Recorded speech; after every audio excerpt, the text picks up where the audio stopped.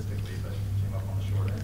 Well, we came in with a good game plan, and coaches had us prepared well, but tonight we just kind of beat ourselves a little bit, and we got to fix that up Monday. What do you think is, did it ever get in anybody's head at any time, like during the game, because you had a chance to win it at the end and all that? How's the team doing? Do you think the guys start thinking about it too much? It's tough against all of us. We were all excited, momentum was going our way, but then, like I said, we ended up making just a few mistakes at the end, and we beat ourselves, and we're going to get that fixed up on Monday.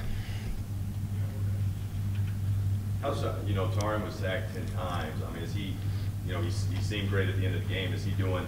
I mean, is he good physically? I mean, is he doing all right? Is he not banged up too bad? Yeah, T's a great athlete, and he's a tough guy, and I think he's looking fine. He'll be good for us, and he's going to get the corrections fixed, and we're going to go from there. Coach said he thought that defense played well enough to win, and you guys will win a lot of games if the defense keeps playing the same way. What was your take on how you guys played defensively?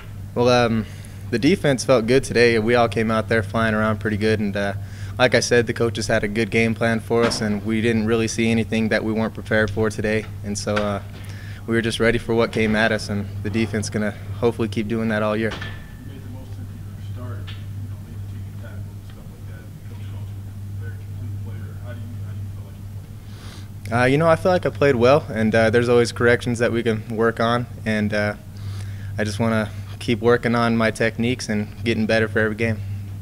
What do you say to the other guys, the teammates, to avoid kind of the, here we go again, downward spiral?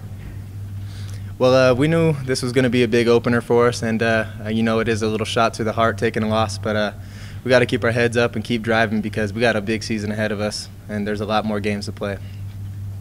Is there actually more optimism because some of these mistakes, although they're devastating, turnovers and penalties inside the red zone, but is there more optimism inside the locker room saying, you know what, there are a lot more mistakes last year at this point than there were at this time, that we can really move forward and do some serious damage?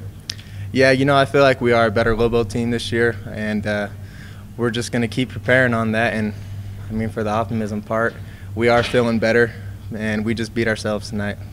Talking about feeling better and all that stuff, like this kind of adversity like this, you can either go one way or the other. How do you feel like you guys are up here?